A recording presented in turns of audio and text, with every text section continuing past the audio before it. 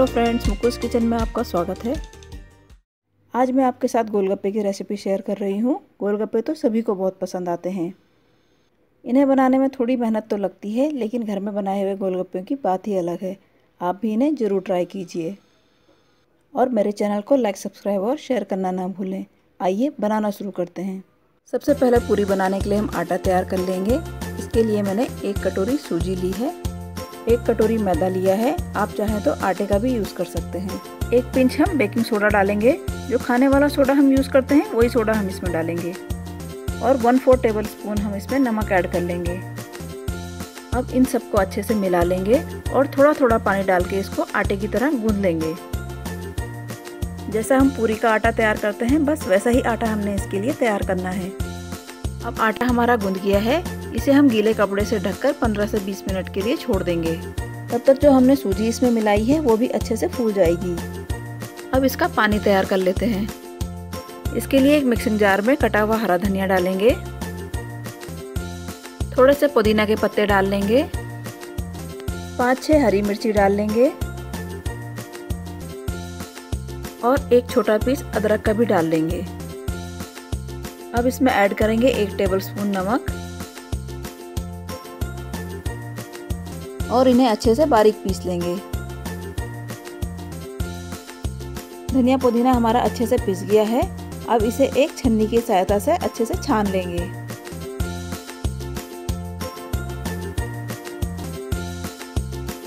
ये देखिए, इसे हमने अच्छे से छान लिया है। अब जो छानने के बाद इसका ये मोटा मोटा मसाला बचा है, उसको हम फेंकेंगे नहीं, उसको एक कटोरी में अलग निकाल लेते हैं। अब जो ये पानी हमने छान के निकाला है, उसमें मैं 3-4 पीसेस बर्फ़ के डाल दूंगी। बर्फ़ हम इसमें इसलिए यूज़ करेंगे क्योंकि इसमें हमने पुदीना का यूज़ किया है। पुदीना थोड़ी देर रखने से काला पड़ जाता है, बर्फ़ डालने से ये काला नहीं पड़ता। और गोलगप्पे का पानी जो होता है वो एकदम ठंडा होता है, उससे इसका टेस्ट और भी बढ़ जाता है। अब मैंने यहाँ पे थोड़ी सी इमली भिगा के रखी है, इसको भी इसी में छान लेंगे। आप चाहे तो इमली का पल्प भी यूज़ कर सकते हैं। अब इसमें 2 गिलास पानी ऐड कर लेंगे। अब पानी में मसाले ऐड कर लेते हैं। इसमें मिलाएंगे 1/2 टेबलस्पून काला नमक, 1/2 टेबलस्पून काली मिर्च powder, 1/2 tablespoon chaat masala, 1/2 tablespoon धनिया पाउडर और 1/2 टेबलस्पून भुना हुआ जीरा पाउडर और आधा चम्मच लाल मिर्ची पाउडर भी इसमें ऐड कर लेंगे। अगर पानी आपको थोड़ा मीठा भी चाहिए तो आप इसमें थोड़ा सा चीनी भी ऐड कर सकते हैं। अब इन सबको अच्छे से मिला लेंगे और अब हमारा ये अच्छा सा तीखा पानी बनके तैयार है। अब इस पानी में मैं थोड़ी सी बूंदी भी मिला लूँगी। बूंदी मिलाने से पानी और भी अच्छा हो जाता है। अब गोलगप्पे का पानी बनके तैयार है। अब हम अपनी पूरी बनाते हैं। अब 20 मिनट के करीब हो गए हैं और आटा भी हमारा तैयार हो गया है। इस आटे को अब हम अच्छे से मसल के तैयार करेंगे। सूजी के फूलने से आटा थोड़ा सख्त हो जाता है। अगर आपको लगता है तो आप इसमें थोड़ा सा पानी ऐड कर सकते हैं। अब आटा अच्छे से तैयार हो गया है। इसके अब हम गोले बना लेंगे। गोले हमने इतने ही बड़े बनाने हैं जितना हम रोटी के लिए बनाते हैं। इतने पूरे आटे के हमारे 5 गोले बने हैं। अब इनमें से हम 1 गोले को ले लेंगे और बाकी को हम गीले कपड़े से ढक के रखेंगे, जिससे ये ऊपर से सूखे नहीं। इसे हम ऐसे ही बेल लेंगे। इसमें तेल लगाने की या आटा लगाने की ज़रूरत नहीं पड़ती। इसे हमने बिल्कुल बराबर बेलना है, कहीं से मोटा और कहीं से पतला नहीं होना चाहिए। और पतला बेलेंगे। ये देखिए, इसे इतना पतला रखना है। अब किसी कटर या ढक्कन की सहायता से हम इसे काट लेंगे। मैंने यहाँ पे एक ढक्कन का यूज़ किया है। ये देखिए, इस तरह से तैयार होंगे। और अब बाकी सबको भी हम इसी तरह से काट लेंगे। इसमें मेरी 10 पूरी बनके तैयार हुई हैं और बाकी जो आटा बचा है उसको भी हम बाद में यूज़ कर लेंगे। अब इन सबको हम एक गीले कपड़े में ढक के रखेंगे, जिससे ये ऊपर से सूखेंगी नहीं। अब इसी तरह से हम बाकी पूरी भी बना के तैयार कर लेंगे।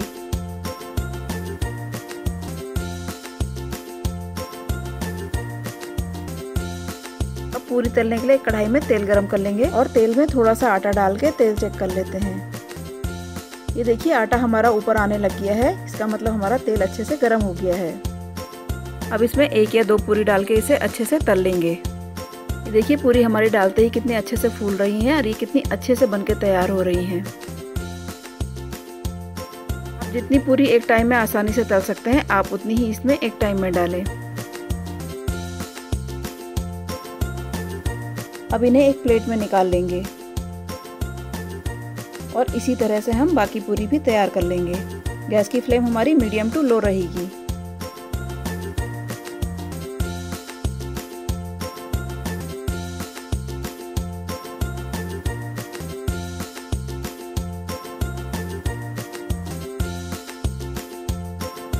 अब सारी पूरी बनके हमारी तैयार है। ये देखिए कितनी अच्छी हमारी पूरी बनके तैयार हुई है और मैं अब आपको एक तोड़ के दिखाऊंगी ये कितनी क्रिस्पी भी बनी है। आप इन्हें इसी तरह से किसी एयर टाइट कंटेनर में रख के 8 से 10 दिन तक भी यूज़ करेंगे तो ये ऐसे ही क्रिस्पी बनी रहेंगी। अब हम इसके लिए आलू तैयार कर लेते हैं। मैंने यहाँ पे 3 उबले हुए आलू लिए हैं, इनको मैं मैश कर लूँगी। अब इस आलू में थोड़ी सी बूंदी मिला लेंगे। आधा चम्मच भुना हुआ जीरा पाउडर मिलाएंगे। आधा चम्मच चाट मसाला मिलाएंगे। आधा चम्मच काली मिर्च पाउडर और जो चटनी का मसाला भी मैंने बचा के रखा था उसको भी इसमें मिला लेंगे और आधा चम्मच इसमें चिली फ्लेक्स मिला लेंगे और अब इसमें आधा चम्मच नमक मिला के इसे अच्छे से मिला लेंगे। अब मसाला बनके हमारा तैयार है। इसको और अच्छा टेस्ट देने के लिए हम इसमें 2-4 जो पूरी हमने बनाई है उसको भी तोड़ के मिला लेंगे, इससे इसका स्वाद और भी बढ़ जाएगा।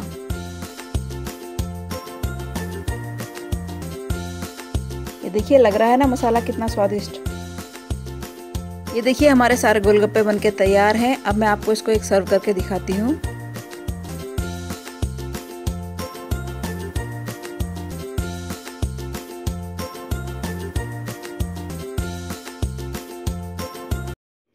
है ना बहुत स्वादिष्ट।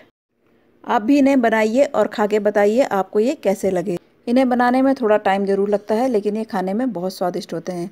आप भी इन्हें ज़रूर ट्राई कीजिए। और आज की अगर मेरी आपको ये वीडियो पसंद आई हो तो मेरे चैनल को लाइक, सब्सक्राइब और शेयर करना ना भूलें। Thank you.